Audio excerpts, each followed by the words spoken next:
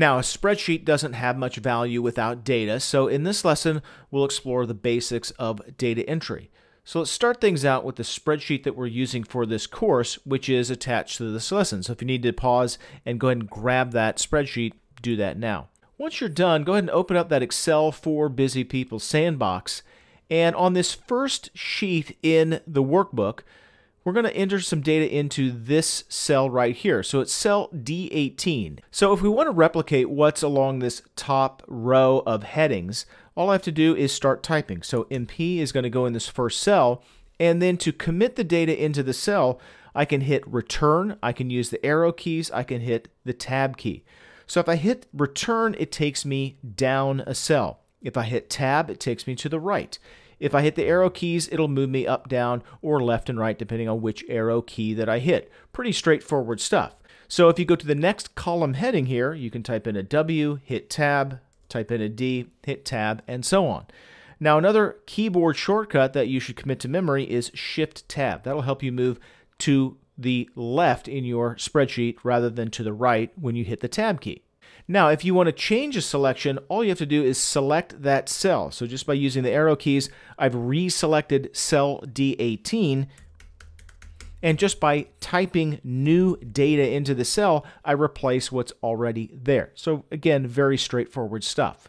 Now, if I want to edit something that's already in a cell rather than replacing all of the information, because sometimes some of your cells can contain a lot of text and you don't necessarily want to retype all of that text, all you have to do is select the cell and then go up to the formula bar and then set the cursor in the formula bar and then make your edit. So for example, say I've caught a typo in the word Portland here in Portland Timbers, I can change that very easy by backspace or delete key and then just use the formula bar like you would a word processor. So type in Portland and then hit enter when you're done. Another option you have is that you can double click in the cell itself.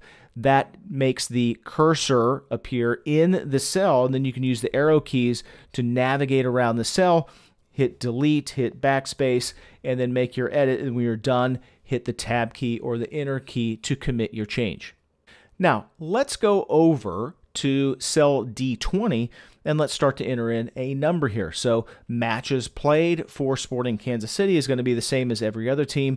Let's enter 34. Hit the enter key, and notice that not only does it drop me down, but in this case Excel is applying some intelligence and saying you want to go to the start of where you're entering data in this table that you're building here. So it may do that if you just hit enter rather than just going straight down. But what I also want to point out here is that if you enter a number, by default, Excel is going to right align the numeric value. If you're entering in something that Excel interprets as text, then it's going to be left aligned. So this is very easy to see if you look at entries like LAFC or NYCFC, and then all the numeric values up here in the Eastern Conference results show that the numeric values are right aligned. And we'll talk about that more as we continue on. For now, let's look at Excel's most useful feature when it comes to data entry, at least the quickest feature, and that is something called the autofill. So this works on a number of different levels. We'll just introduce the topic right here. So go to an empty spot of your spreadsheet. You can use cell L18 is fine. If you want to use L17, that one's fine too.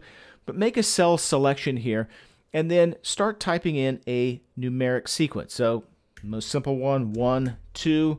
Once I've configured the sequence, once Excel has enough information to interpret the sequence, I can give that sequence a selection. And now let's go to the lower right-hand corner of our selection, and that is the autofill handle, that very specific mouse pointer that is a skinny crosshair. So that is a selection crosshair, that is the autofill handle. Once I click and drag that autofill handle, the sequence fills in automatically. And again, this can be used in a number of different ways. So with this still selected, I'm just going to hit the delete key on the keyboard. That deletes everything in the selection here. I'll go back and reselect, and let's do this again. Let's type in 10 this time. Now let's see, like, well, will it go to 20? No, if I autofill 10, it'll just repeat the same information because I haven't given Excel enough information to go on. It hasn't established the pattern.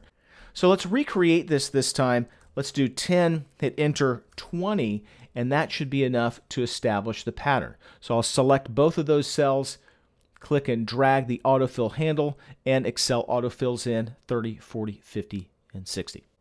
Now, before we go, I want to point out that this works with other types of patterns as well. In fact, Excel is so good at working with things like times and dates that if you type in January, select January, and then drag the autofill handle either to the right or to the left, Excel will autofill that data as well. It'll autofill the months of the year. And as I mentioned, you can drag this to the right or to the left. So your starting place is January here. You can backfill it with December and November from the previous year.